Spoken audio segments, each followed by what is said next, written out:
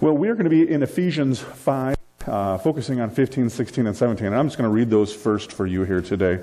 You don't need to worry about it, Ruth. Or I guess Joey. Just listen to these words here. The Word of God. This is from the Apostle Paul. Paul writes these words. He says, "Look carefully, then, how you walk, not as unwise, but as wise, making the best use of the time, because the days are evil. Therefore, do not be foolish, but understand what the will of the Lord is." Amen. Well, we are in a series here right now, a series called Time. And we're talking about time, and we started talking about this 2 weeks ago, so we're on week 3. 2 weeks ago, we started off with a psalm, interesting little psalm, because that psalm was written by Moses, actually, rather than David or Solomon or whomever. Moses snuck one in. And so Psalm 90 was the psalm that we looked at. It was Psalm 90:12 that we kind of focused on. And that gave us the context for the whole series. And then we looked at what we are doing with our time. And we learned last week that our priorities determine our capacity. And you get more done by putting the most important things in your life first. And we used the example, the video didn't work, but talked about the rocks, and the God rock, and the family rock, and your kids perhaps, or your job rock. But putting the big things into the jar, the big things into the bucket first, and then you put in the next layer, the smaller things, and then at the end, if there's still more, that little pebbly sand, you can pour that in, and it'll all fit. But if you put it in the wrong order, if you start with the unimportant things, then you get to maybe some of the so important things, and then you try to squeeze those big rocks in, they don't fit, right? And so, important learning that our priorities determine our capacity. And today we're going to be talking about another principle as it relates to our biblical view on time. And we're, like I said, going to be working out of Ephesians 5. You're welcome to follow along in Bibles. I'll get back to that and walk through that here in a minute. If you got an iPhone, iPad, electronic device, feel free to look it up. YouVersion is a good way to do that on your phone or on your iPad. But before we get to that, I'd like to kind of dig into some general biblical spiritual principles about time that aren't specifically in this verse but relate well to this verse. And there's 3 of them that I just want to point out. And they're 3 items that I think intellectually we would all go, yeah, I know that, right? But as with so many things, particularly out of Scripture, it bears repeating. It warrants our reminding ourselves again and again and again, because if we could just read the Bible once, right, and then we got it all right and we lived it out and life was perfect then, right, that would be great. But my experience is we read the Bible and then we either forget or ignore what we just read, and we don't live it out, and we're sinners and we're broken, right? Is that everybody in the room? Good. Welcome here, sinners. This is the right place you came to today. So it bears repeating. We have to go back again and again and again and remind ourselves, and year after year throughout our lives, re-plug into our lives, into our schedules, these grand ideas. And the first one of those that I want to point out, and this is an incredibly important thing for all of life, particularly spiritual life, but all of life, but there is indeed a cumulative value to investing small amounts of time in certain activities over a long period, right? So one of the things you hear when you're young, we still have some younger folks in the room. I am no longer young, although comparatively I'm a little younger, but there are some young folks in the room. And if you're young, one of the greatest things you can do when you are young is just start investing money, right? I've learned the power of compounding interest. My retirement account, set it and forget it. Just send some money in and pretend it doesn't exist. Don't look at it, don't think about it, just keep sending money, right? And that sounds kind of crazy, but when you're young, that's an incredibly effective strategy, because over time, that will grow. And if you set it up, I use a Vanguard account, which doesn't matter to anybody, but I use a Vanguard account and I send money there for my Roth and for my IRA, and it just kind of disappears out of my accounts. But someday, as it's been growing, I'll be able to retire, hopefully, and enjoy the fruits of my set it and forget it kind of investing. And so with many areas of our lives, those small investments, those little continual investments of time or money, as I said, in a specific activity over a long period can make a big, big difference. Small investments over long periods of time can have a huge payoff, right? Now, I said this a couple of weeks ago. You got to remember, I'm preaching this to myself as much as I preach it to you. And you know these are truths, right? Little investments in your relationships, little investments with your children, for instance. Now, it's great to go on vacation. You make some wonderful memories when you hop in the family station wagon and you truck it all the way across the country to somewhere, and you get all the kinds of stories from that week long in the back. How many of you ever rode in the way backwards looking seat of a station wagon, right? And how many of you had one of the windows that went down so that all the carbon monoxide could come in while you were riding? Yeah, me too. That was me. My parents didn't have that car. It was my grandmother. Man, that was a long time ago. But you make great memories on those kinds of trips. But the difference you make in your kids' lives is on that day-to-day cumulative effect. When you want to teach your kids about morals and values and aims and ideals, you don't just do it once and then you're done. You don't just do it once for 7 straight days and then you're done. You do it again and again and again, over and over and over, expressing what it is you want them to understand and learn, making those tiny little investments, right? So when I get up in the morning with my son and we're sitting there before school, we're sitting at the breakfast table, I sit there and do devotions with him because I want him to be a little man of God. I want him to see God in my life. I want to model for him reading of Scripture. I want him to make this part of his life because someday I'm not going to get to wake up with him and have him under my roof and have him sit at the kitchen table eating Honey Nut Cheerios with me, right? Someday he's going to be out on his own. So those little tiny investments I'm making now, I hope will pay great dividends a couple decades down the road somewhere. Okay? And so those little bits of investments over many, many years make a big, big difference. Now as I'm doing this, there's no single benefit to any one of those little installments, right? So when I send my money to my retirement, I'm not going to retire off of that one single payment. When I sit down with my son at breakfast and do a single devotion with him, that single devotion is probably not going to determine whether or not he walks in faith for the rest of his life. It's a cumulative effect, and we have to keep that in mind. Sometimes we get discouraged. Sometimes we miss a day, right? Like on your own spiritual disciplines. We talked about this last week about sitting down and doing your own devotional reading and spending some time in prayer. Well, if you miss a day, okay, that's fine. Pick it up again tomorrow. That happens. You get distracted, something comes up, life happens. The problem is when it becomes 1 day and then 2 days and 2 days becomes 4 days and 4 days becomes a week and so on, and it gets to grow. That's when the problems start to creep in. If you think about it, it's kind of like, look at me. I'm a big guy. I want to lose some weight. I want to get in shape, right? So imagine I told you this morning, I went to the gym last night and I ran 4 miles. How many of you would be looking at me going, wow, you look different today, right, Pastor? Did you lose some weight or something? I don't know. What'd you do? I did cut my hair. Was that it, Right? That running 4 miles last night, which I didn't do. I should have. But that running 4 miles, you're not going to see that one installment.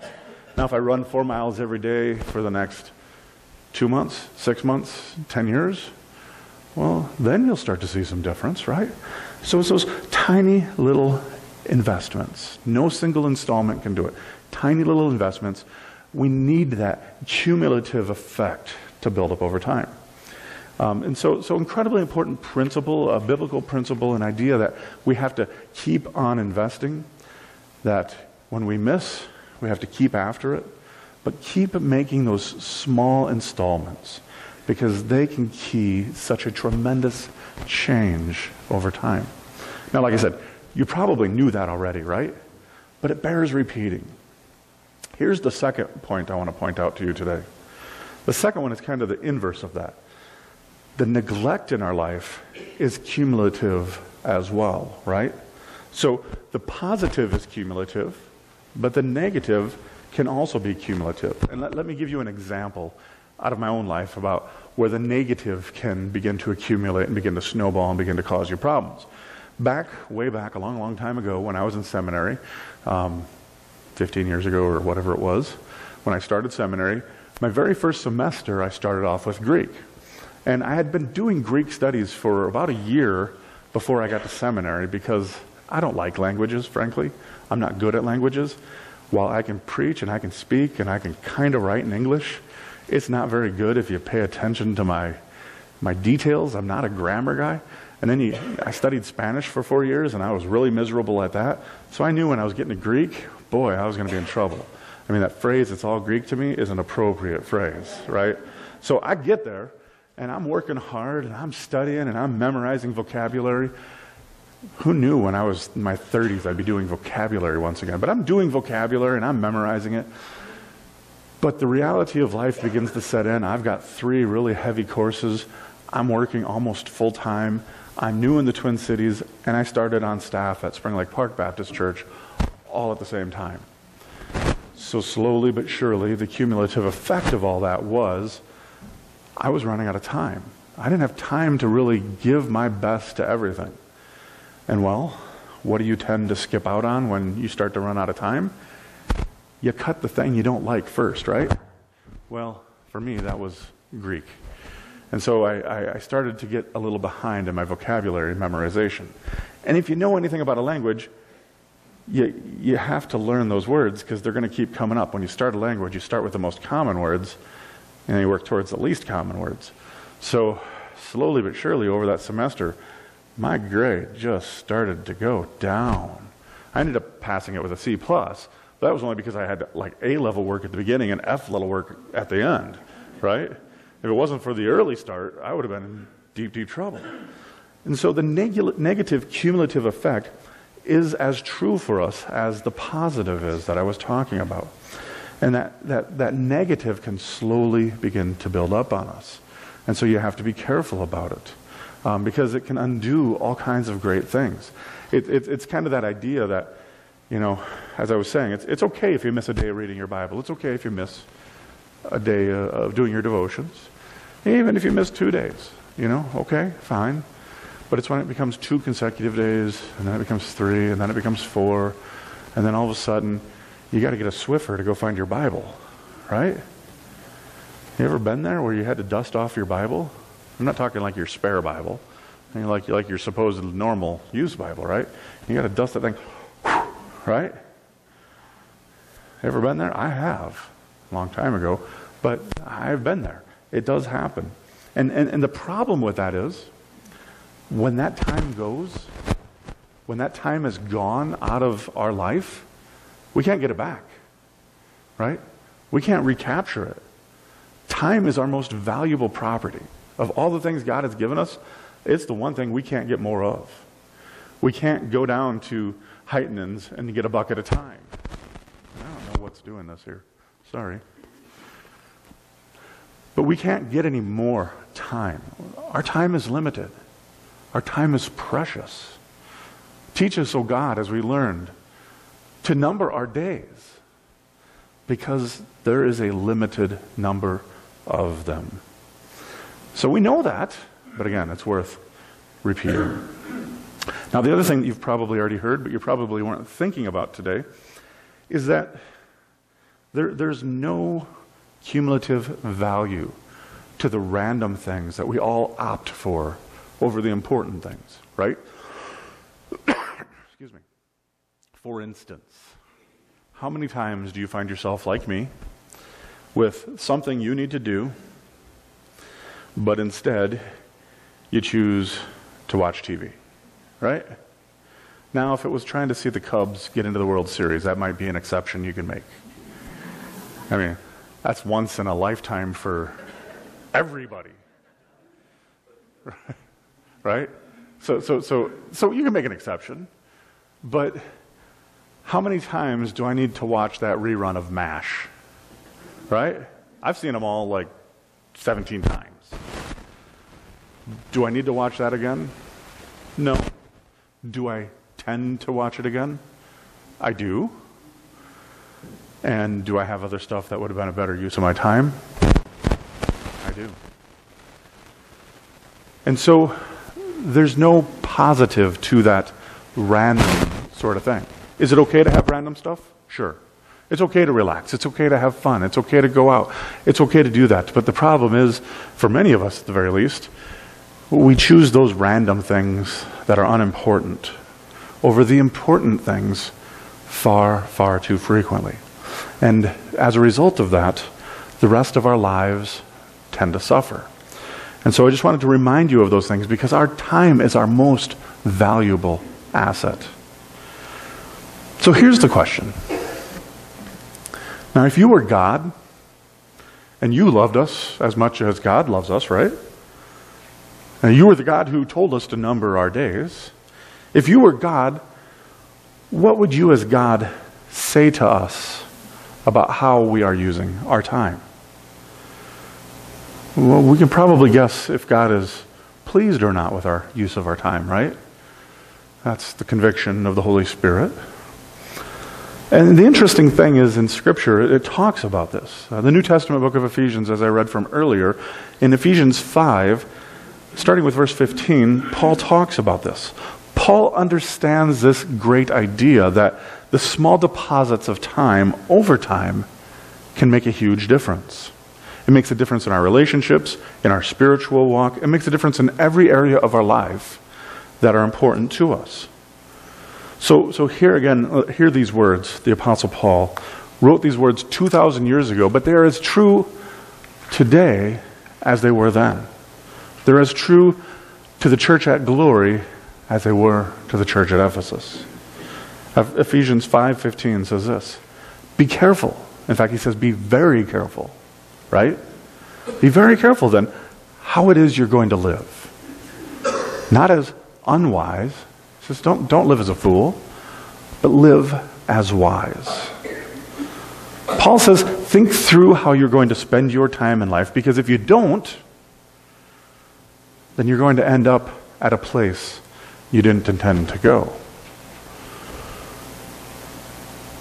In life, we have to have a vision for where we want to go, a roadmap, a direction we are trying to get to.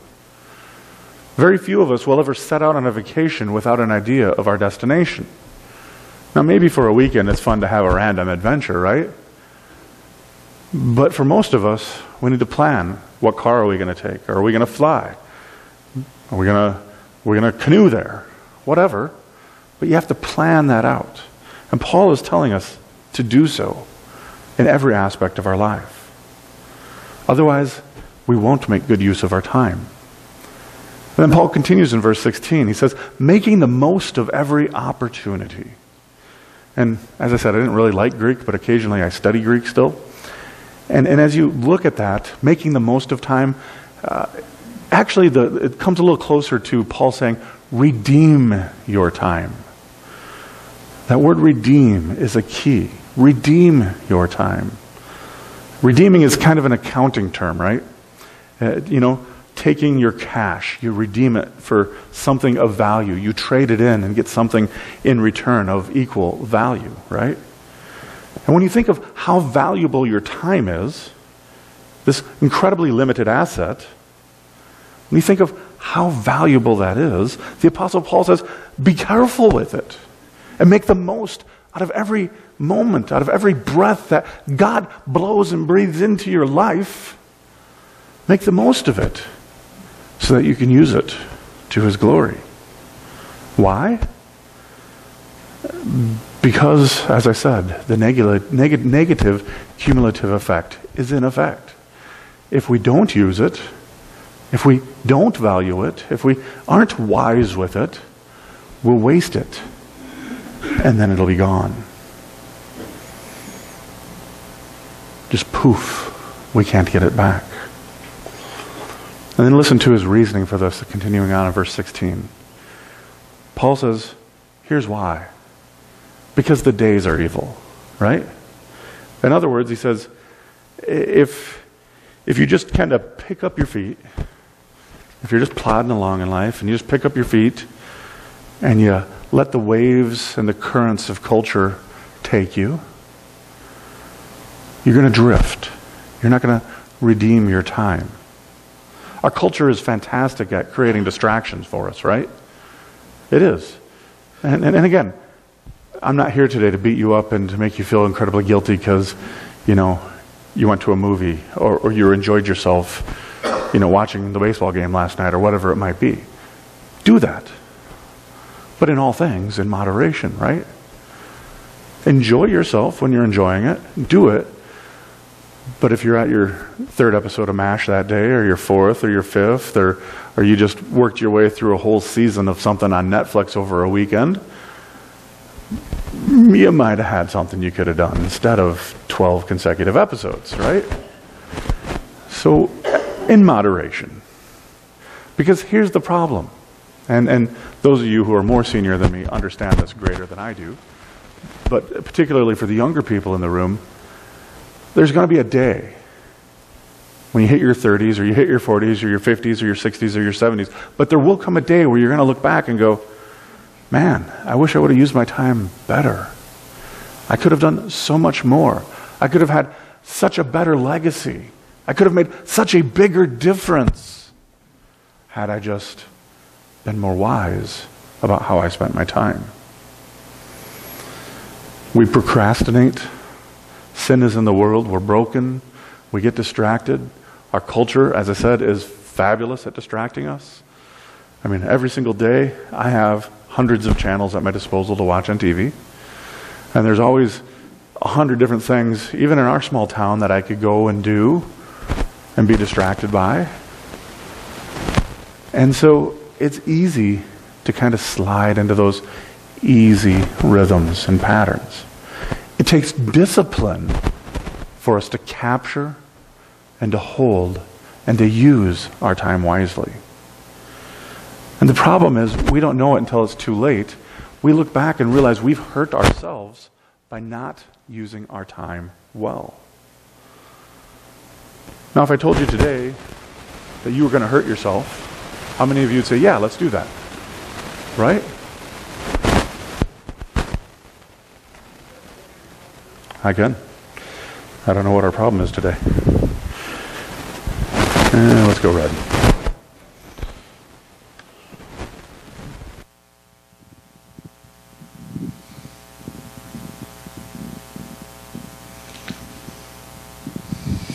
Occasionally, you have to be flexible. Problem is, I talk with my hands.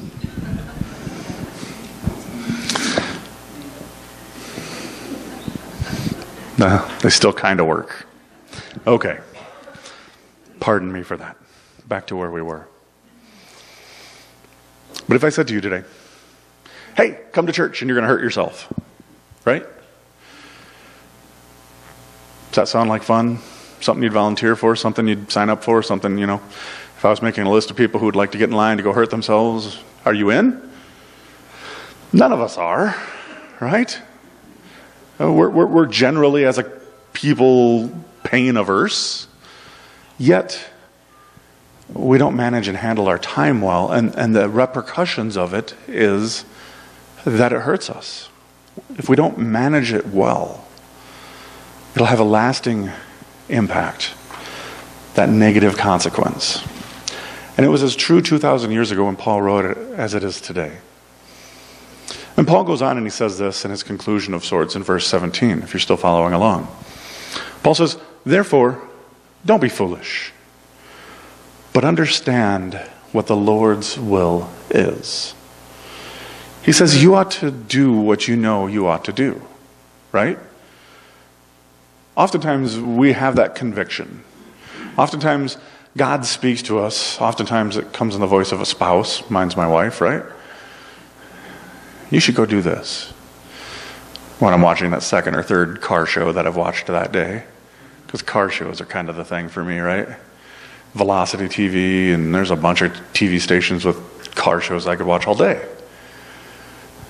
And so she's like, well, maybe you should go do this. All right, fine, Begrudgingly, I have to accept that she's right. Sometimes it's just the voice of the Holy Spirit reminding us, oh, hey, there's something you could be doing better with your time here. Paul says, don't be a fool. do what you know you ought to be doing. And do it well while you are doing it. Don't continue to do the things that you know in the end would hurt you. Or don't neglect the things that you know you should be doing. Go in the direction that God wants you to go, so that you will arrive at the destination you want to reach. Every one of us should live with the end goal in mind, right? Our time, our days are numbered. We're limited. We have that dash on our tombstone to get it all done. And that's it. There's a number before it, and there will be a number after it. And that dash, it's not very long. And so we have to choose, how are we going to use it? We have to understand that within that then, that God has a plan for us as well. God has a plan for each and every one of our lives.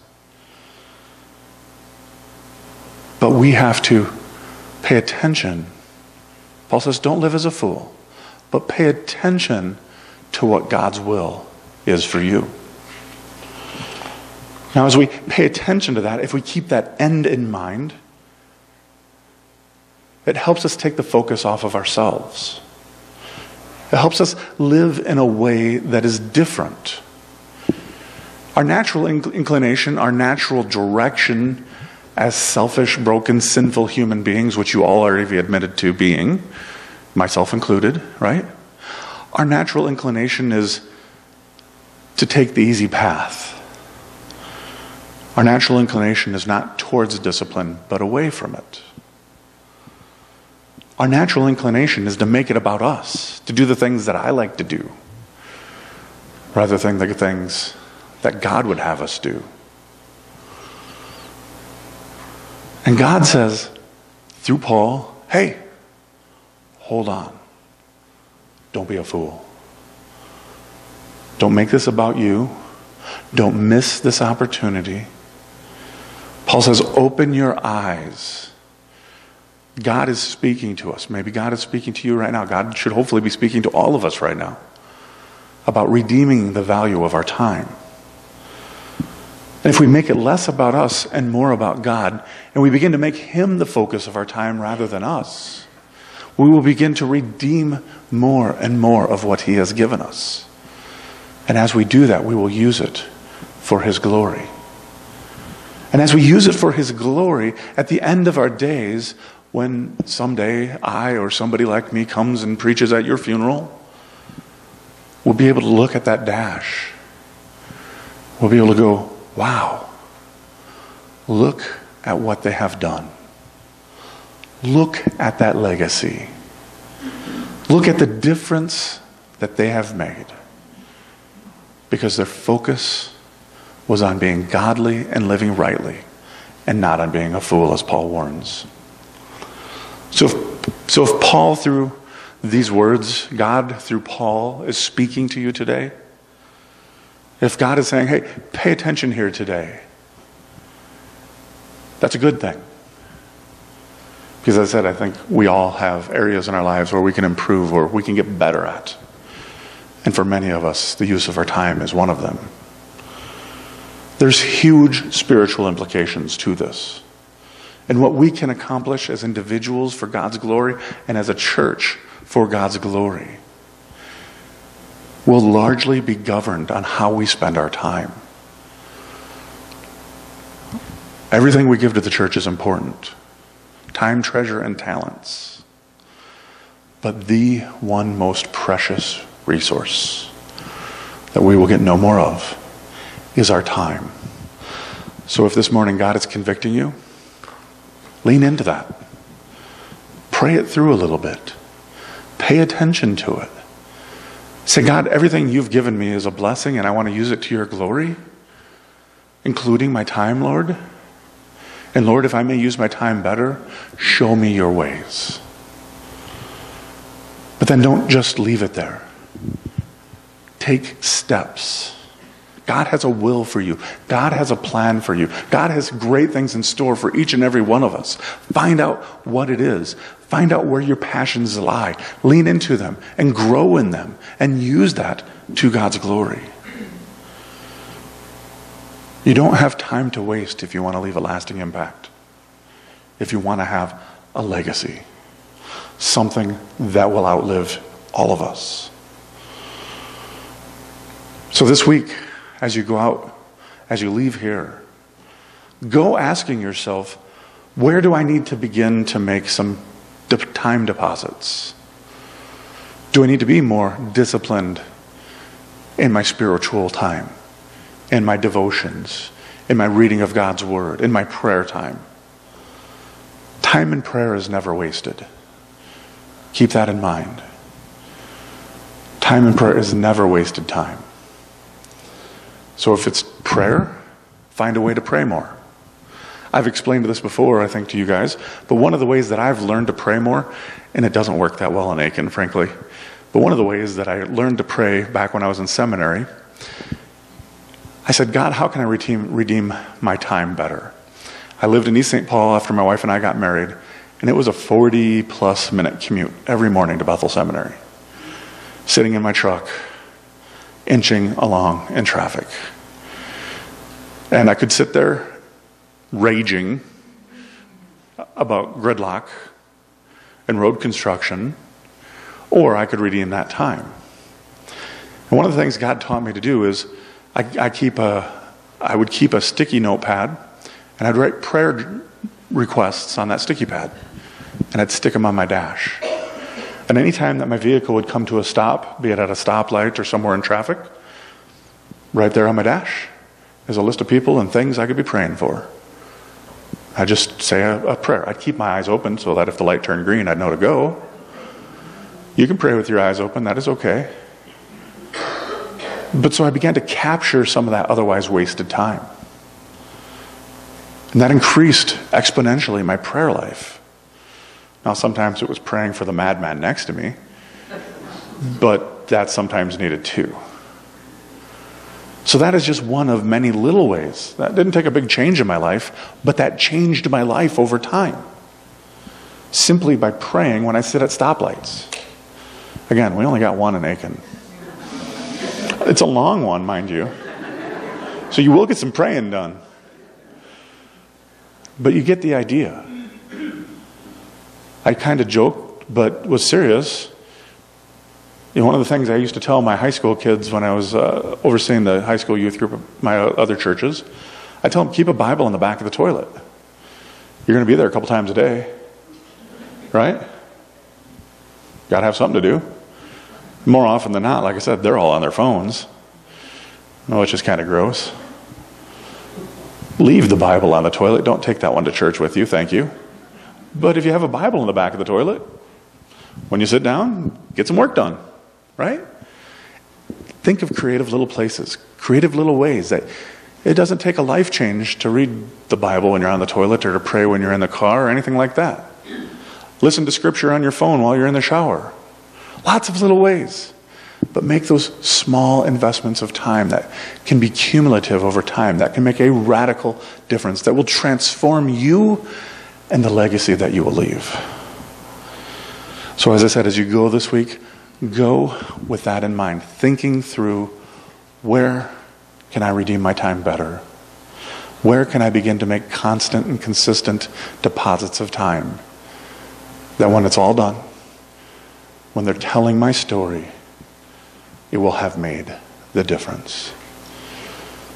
Let's all do that to the glory of God this week. Amen.